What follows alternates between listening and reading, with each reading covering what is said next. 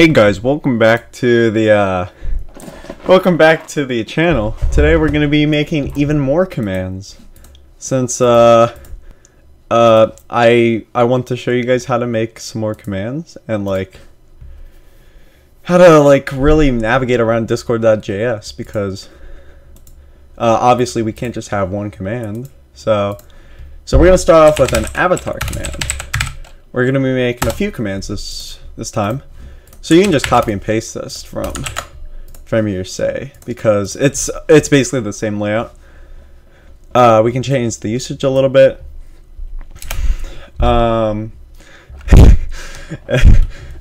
can change the usage. So it says the brackets basically mean it's optional. So we're gonna put a user, since we want it to be able to, if there's no user here, then we'll just get the person who sent it. We're going to get the avatar of the person who sent it. And we're going to change the description. It's going to be get the avatar of whoever you choose. And now we'll be able to, the way you get the avatar of somebody, first of all, we need to make our user variable. So we can do that by making user, and then message, and then mentions, and then we go to users, and then first. Now this might not always exist, because we might not always have the argument. So then we do or. If it's null, if it doesn't exist, then we just set it to the message author. So from there, all you do is you do user dot, and then you do avatar URL. Now this isn't just a variable, this isn't just a property. We can also add options. Now here, what you want to do is you want to set the size. The size particularly you want to set to about 1024 or so. That's what I generally type. I usually want to keep it on 1024. And then there's some other ones. I think there's there's like an image type one. I don't recall it right now, but you can set the image type. And dynamic. Dynamic's an important one, because if you were to set the type of the avatar, then you would want to have it so it's like PNG, and dynamic basically makes it so if the profile picture is animated, then it will automatically turn it into a GIF. So we can make, I don't know, it's something, I forget what it was, but it was it sets the type, like the extension of the image. It's like PNG or JPEG. Or if you decide to include text in here, like say you want to say user.tag, it's like you want to get the user's name, you can go user's avatar colon, and then this means bold. Whatever surrounded in 2 asterisks, it's bold. And then here after the message, like there's a comma right here, then you can go here and you can type, first you make brackets, then you can make files, and in here you would do it's an array. So you would go here, it'd be attachment, and then here is where you would put the avatar URL. And then you can also give it a name, but I wouldn't do that because sometimes it screws with whether it's a GIF or not, and we don't want that. So that's how you would do it with the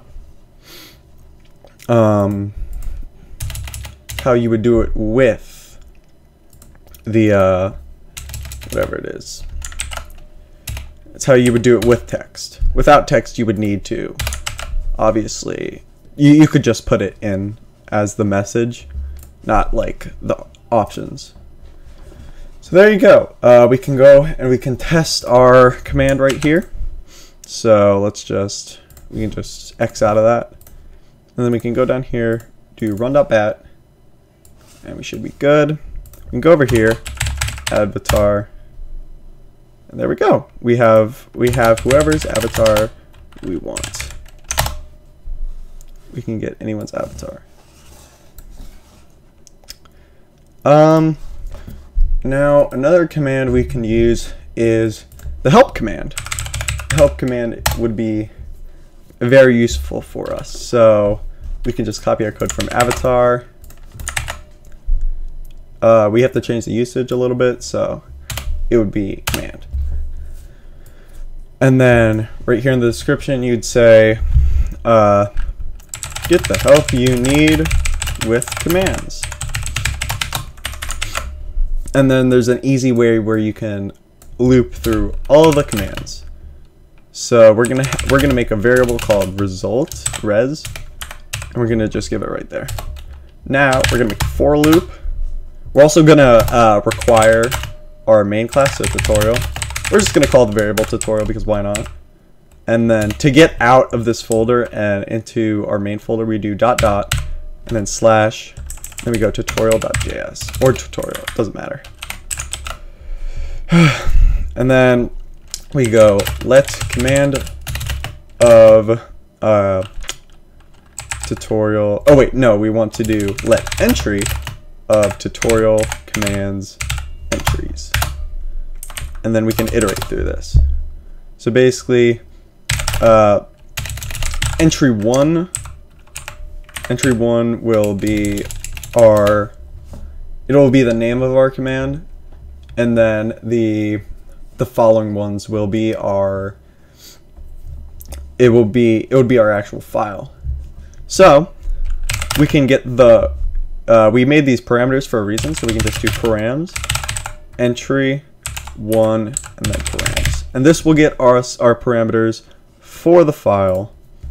And from here we can just append onto the string, concatenate, and go. First, we'll start off with the name of the command. So entry 0. That will get us the command name. We can put this in bold if we want. That's what I generally like to do. Oh, and we also have to have a title for this. So we can do. This will italicize it and bold it.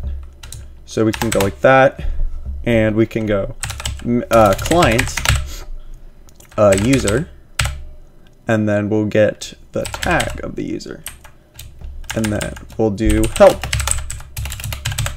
So it will say tutorial help, and then here we are. From here we will do \n, which will line break, and that basically means it will go into the next line. Oh, we also want a line break here because we don't want it to be on the same line. But anyway, now we just from here we just add our parameters. So it would be, we would say description, and then we would do params.description, since that's our parameters, or that's our description.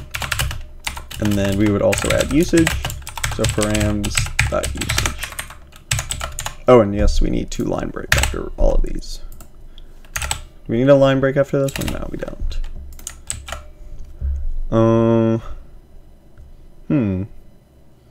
Oh wait, actually let's line break here and don't line break right here. So then it will just, it'll be more fluid with how we want it to look. Alright, so now we should have all the commands, and then we can just send it as one big message. And now when we go, we can restart the bot. So our bot is ready. And then we go help. Now we can see all of our help for our bot, and it's beautiful. So there we go. That gets us our help. Do I have any other ideas for today? We can make a reload command, and we can make a command management command, which will basically allow us to control our commands in total. It will allow us to reload and unload. Luckily for us, I have already coded it so that we can unload and reload, unload load. We can load and reload commands on the spot. So we just take out this code. We can say reloads your commands. And then it will be command and reload command or load command or unload command. This will allow you to insert commands into the bot without having to X out of it and then restart it. So what you would do is you would just go first you would check to see what this is right here. So we would go, well, first of all, we want to make sure that the argument length is 2.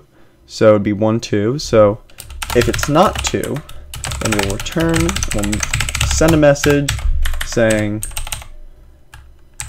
improper permission, or improper arguments. And of course, we don't want everybody to do this command, so we can do a little check here. If you go over to Discord, and if you have the developer settings on, I'm not sure where you can get them, but if you go over into Discord and you click on the developer settings and you right click on somebody's name, you can copy their ID. And so say I can find my ID. So I copy my ID, and then I can check over here to see if the author ID is equal to my ID. And if it isn't, if it is not equal, then just say you cannot use this command. We actually want to switch these around since it looks better. Alright, so there we go. Now we can make a switch. We can make a switch, and it will check to see what this argument is. So if it's reload, load, or unload. We want to make it 2 lowercase so it supports. So it doesn't matter what the casing is. It's not case sensitive. So reload. So for reload, we would do. We would take the name of the command. So it would be, what is it? Arguments 1, 2 lowercase. Remember, we want to always keep it on lowercase. And then we would check to see if the name exists. So we would see tutorial.commands.has. Make sure this is imported, because if you don't copy the right one, it might not bring this over.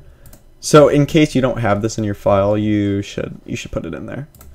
But there you go. From here, you do tutorials.commands.has, and then you would see if it has the name, and we would see if it doesn't have the name. So if it doesn't have the name, we can just say that command does not exist. And then if it does exist, then we can do tutorial.commands.unload, because it's actually part of the unload command, or the unload method. So we would do the name, and then we obviously don't want it to reload, so false. Actually, we can merge unload and reload, so we can go case unload as well. And then we can make a conditional statement right here to see if it equals unload. So we can go if args 2 lowercase equals reload. And then if it does equal reload, then we'll say true. Oh wait, no, we actually don't need to do that because it's just a boolean in itself. So if it equals reload, then it will make it true. Alright, so there we go. Now that it's unloaded or reloaded, now we would message channel send. We would say, we would actually want to return here since we don't want it to continue on. You can put return on the next line, by the way, but I just like to keep it on the same line as the message.channel.send. And then from here, you would go, you would say, or you can make a conditional here to see if it's unloaded or reloaded. So you would go args to lowercase equals reload. If it equals reload, then we'll say reloaded, or if it doesn't, we'll say unloaded. And then we'll concatenate and we'll say reloaded, unloaded, and then we'll say the name of the command. So it would be name. Yes, okay. So there we go. Now we have our unload. And now we want to make load. So this will basically take a command from this file, or from this directory, and it will attempt to load it. Now there are multiple different things that can happen here.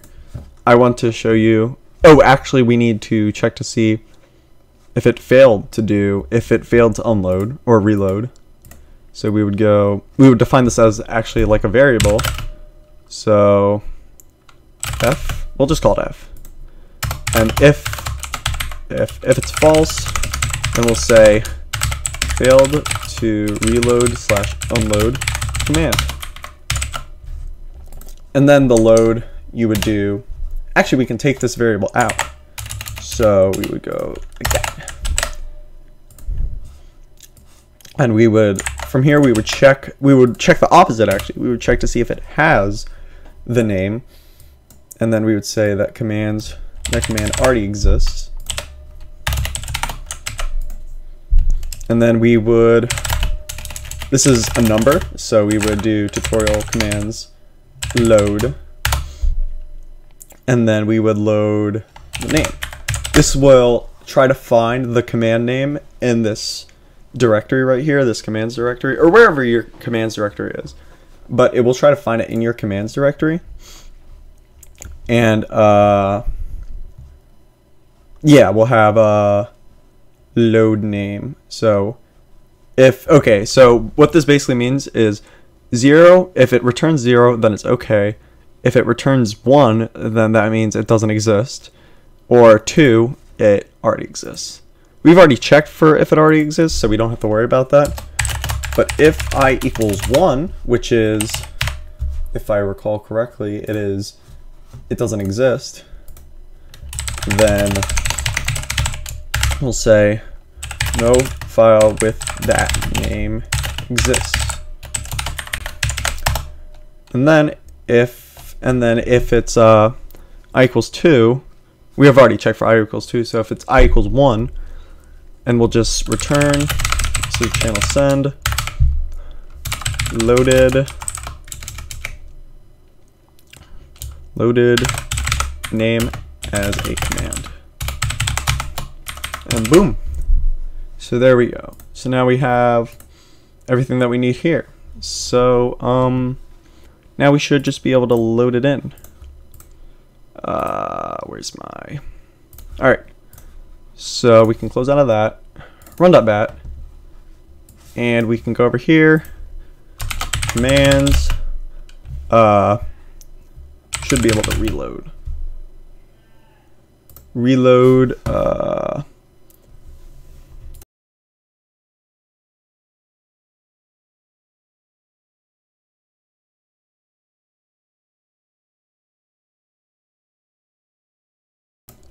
Alright, so we should just be able to reload like a command. So let's say